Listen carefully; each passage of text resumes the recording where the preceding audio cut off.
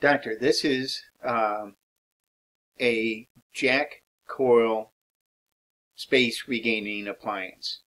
Traditionally, this is a threaded bar with brass lock nuts, and the activation of these brass nuts using these wrenches would apply pressure on the mesial of the buccal tube.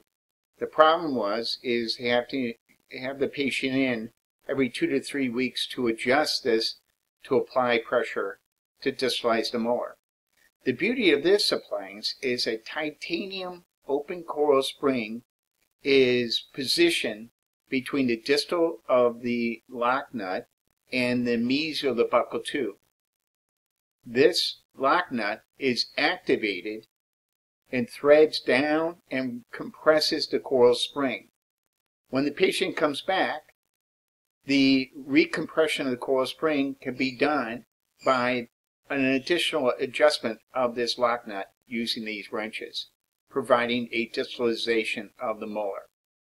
Once the molar has been distalized, the lock nuts can be frozen, or composite can be added to the coil spring, then act as a space maintainer.